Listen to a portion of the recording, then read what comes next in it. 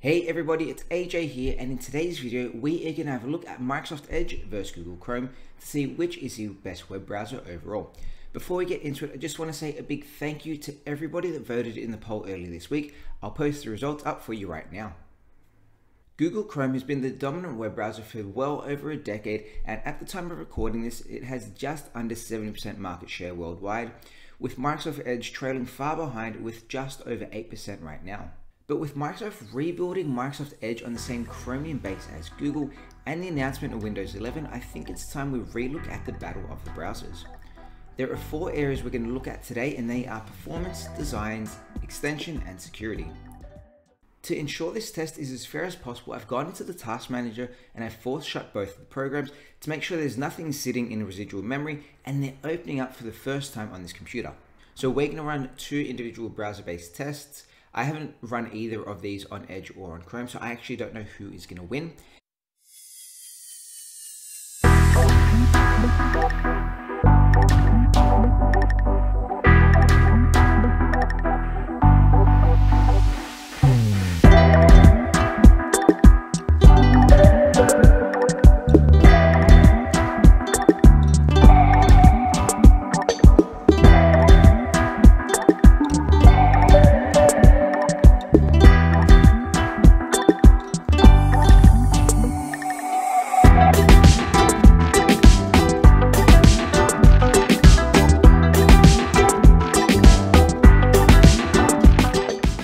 Actually know which one was going to win. My money was actually on Chrome if I was going to bet for it, just because Chrome does have the reputation of being the better, the faster browser.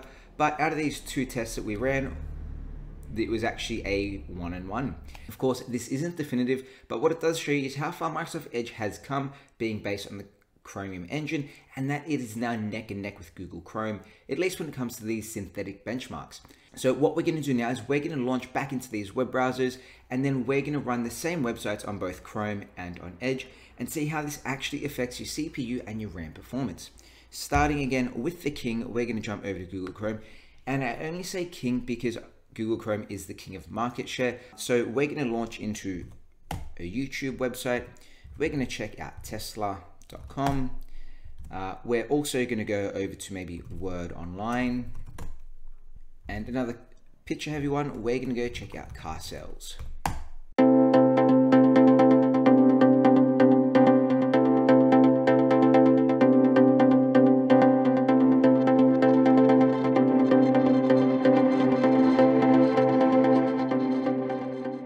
Google Chrome has always been known to be a bit of a memory hog.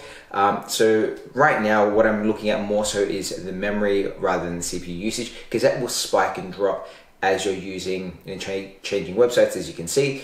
But right now we're sitting idle at around 30% overall memory utilization and around 1300 megs. All right, now we're gonna jump out of this and load the same documents and the same websites in Microsoft Edge.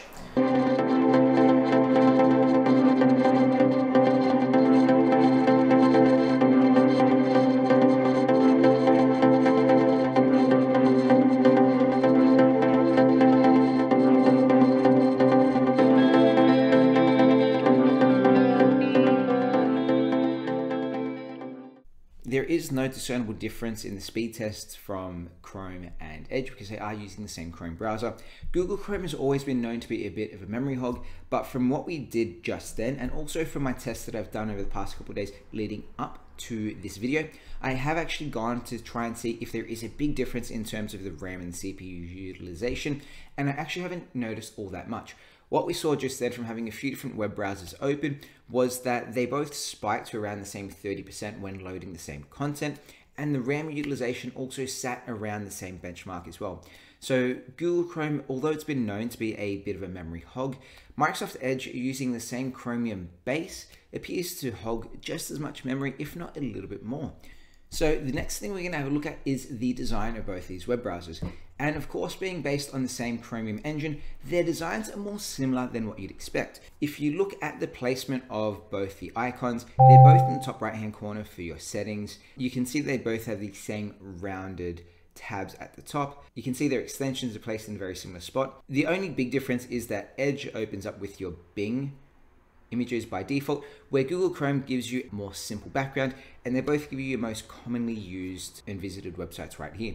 With Edge, of course, you can scroll down and you can pull up things like your newsfeed and get a little bit more information right from the Edge web browser. But then there's also a few things that I believe Microsoft is doing that really actually give it the advantage when it comes to design over Google Chrome. In the top left-hand corner of Microsoft Edge, there is actually this button called the Tab Action Menu. And this is a new feature, but it's a great way of actually working with multiple tabs. I'm just going to launch up a few things here. So I've got 3 tabs open here, and if I select on the Tab Action Menu, I can open this up, and then I can actually turn on this feature called Vertical Tabs, which what you'll see is it actually, I'm going to go full screen for this, it removes my tabs from the top bar, but it places it onto the left instead, and this actually makes it easier for me to navigate when I have a whole lot of tabs open. And I can also press on this button to collapse that pane, and now I've actually got a bit more screen real estate and vertical real estate in front of me because I've moved the tabs from the top bar over to the left. Of course, if I select on the Tab Action Menu again, I can turn off and they go back to the top, or if I select on it one more time, I can actually create this collection of tabs, and that means that I can refer back to these 3 tabs later. It does take a little bit to get used to, but I think if you do start using it, you'll find that it's quite useful. The other thing when it comes to design, I'm going to launch into incognito mode. So when we're in incognito mode, neither of these browsers have any of my settings or my customizations to them. They are essentially stock standard. And I noticed this the other day. I'm going to go to Amazon.com. What I'll show you here is that when you launch into a Google Chrome website, I get this pop-up all the time that asks me to use Google Translate. You can see it here on the left-hand side of the screen. It's asked me to translate this page. I'm not sure how often you need to translate a page, and I can understand how this can be useful sometimes, but I actually found it more annoying than useful because majority of the pages I'm searching are in English. Edge, on the other hand, on the right-hand side, they also have a pop-up or a notification that you can see in the ribbon here. But this one I found was really useful. It actually automatically scrolls the internet and looks for coupons for whatever site you're on. That day I was actually shopping for a t-shirt. I personally didn't think it was going to work, but lo and behold, I pressed the coupon option, loaded it into the little coupon section before I checked out, and it actually gave me a discount on the t-shirt that I bought. So when it comes to the design of both Google Chrome and Microsoft Edge, I think Edge actually has this one over Google because they're doing things to customize and help people work with their tabs a little bit better. And then the pop-ups is from a default standpoint, I actually really like that coupon tab, and I really do not like how Google Chrome pops up with the translation all the time. So an area where you'd expect Google to have the clear advantage over Microsoft Edge would be the extensions, right? And for a number of years, this was true on the legacy Microsoft Edge. But now that Microsoft Edge is actually built on the same Chromium base as Google, the extension story is a little bit interesting. So we're going to again launch the King Google Chrome on the left-hand side, and we're going to launch Microsoft Edge on the right-hand side. So Google Chrome again is asking me, oh, they want my location. Yeah, go for it. But again, it's asking me to translate the page. So we're going to launch here into the Google Chrome Web Store, which we know is an expansive list of Google Chrome applications and extensions for their web browser. But I'm just going to zoom in and open up Microsoft Edge. When you look at extensions here, we're going to open up the Chrome Web Store, because now, as it says at the top here, you can add extensions from the Chrome Web Store directly into Microsoft Edge. So that means that Chrome had the advantage back in the day of having this expansive list of extensions, but that entire list is now available to Microsoft Edge because they're using the same Chromium-based engine. So when it comes to extensions, Google actually doesn't have the lead anymore. It would be an even playing field because Google and Microsoft can both access the Chrome Web Store. But this is actually where it goes even further with Microsoft Edge, because Microsoft is building their own extension web store for Microsoft Edge as well. So I've just searched Microsoft Edge extensions, and I've gone into their microsoftedge.microsoft.com webpage. And this is a beta, as it says in the top left-hand corner here, but this actually is Microsoft built extensions for Edge as well. So Microsoft Edge can now use the expansive extension list in the Chrome Web Store, and they've also got their own Microsoft Edge add-ins, which is currently in beta, and it's what we're looking at right now. The question right now is extensions. You'd expect Google Chrome to win, but with Microsoft Edge being built on the same base as Chrome, it actually goes to Microsoft favor here because they can use all of Chrome's extensions, plus they can also use Microsoft's extensions. Is it transferable? Well, we're going to grab this web page here, jump over to Google Chrome, and we're going to try and use a Microsoft extension on Google Chrome. But on Chrome, unfortunately, it's not transferable. You can only use these browsers. You can only use these extensions in Microsoft Edge. The last thing we're testing today is, of course, security and data privacy. And this one is a clear winner going to Microsoft Edge for two reasons. The first one is they use the built-in Microsoft Defender Smart Screen, which is a much more comprehensive solution to what you get with Google Chrome. And you can even see that when Google is advertising their security, they don't really tell you too much about it. Whereas if we go over to Microsoft Edge, they tell you a lot more about how their security and their built-in protection is looking after your information online. The second thing, and which I think is actually even more important, is understanding where your data goes when you're on the web. So in Microsoft Edge here, we're going to go into the top right-hand corner. We're going to scroll down to where it says settings, and then we're going to go over to where it says privacy, search, and services. This is very clear and easy to understand with Microsoft Edge as to what and where your data is going. You can very easily customize and understand the tracking that is being done on your data. And of course, you can change it to being balanced or basic or really strict. And it's very easy to do.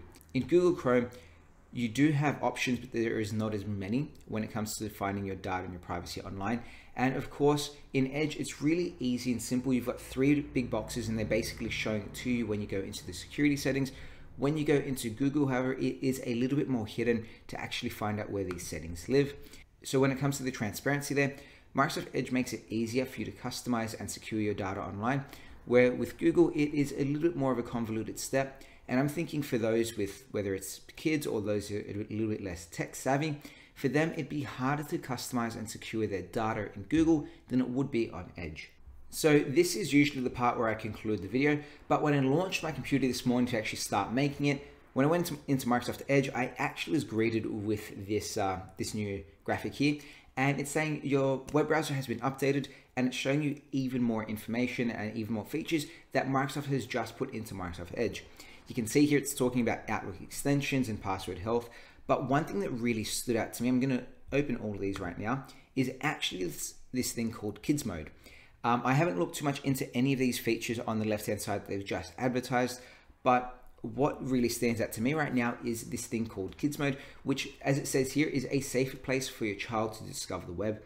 And I'm sure, as every parent out there would know, you don't know what your kid is always looking at on the internet. So with Microsoft giving you new features that are designed specifically for kids, again, it shows how they're trying to enhance the internet experience for everybody, for those that are using it, but also if you have kids, for the parents to know that their kids are actually being safe when being online. When it comes to the battle of the browsers, Microsoft Edge versus Google Chrome, I think the winner is Microsoft Edge, because it's taken the base, beautiful formula, the winning formula of Google Chrome and Chromium engine of being a great web browser, and they're enhancing and they're extending it. They're giving you all the great features that people know and love from Google Chrome, but then they're adding things like those tabbed web browsers, better security, more privacy settings, this new thing like Kids Mode and the built-in coupons, and they're really enhancing the web browser for everybody. I think Microsoft need to do this because Google Chrome has such a strong hold on the internet browsing market that they're actually really trying to find ways to innovate and make it a much better browsing experience on Microsoft Edge. But let me know what you guys think in the comment section down below. Is Edge or Chrome your browser of choice? And after this video, will you be switching from Chrome to Edge?